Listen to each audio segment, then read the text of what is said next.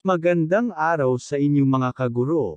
Ngayong araw ay may bago tayong update at tungkol ito sa SRI 2022, magkano nga ba?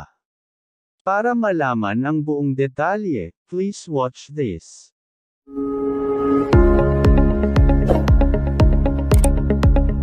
Narito ang paliwanag galing kay MasterJet, credits all this information to MasterJet.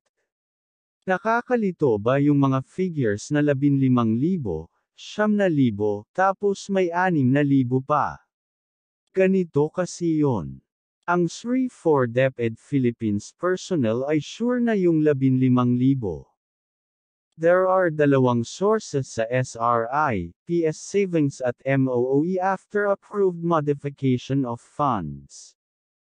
The available funds, from PS Savings I believe, is enough to pay for 9,000 each personnel, dahil available na ito, naglabas ng NTA, ang CO to transfer funds from CO to RO. Yung iba walang NTA kasi hindi LBP ang bank nila, they will receive NCA through DBM. Yung other source, ang MOOE, ay ni-request pa sa DBM to modify its purpose para pwede magamit for SRI, ito ay pending for DBM approval pa. Itong funds from MOOE is sufficient to pay for 6,000 per personnel.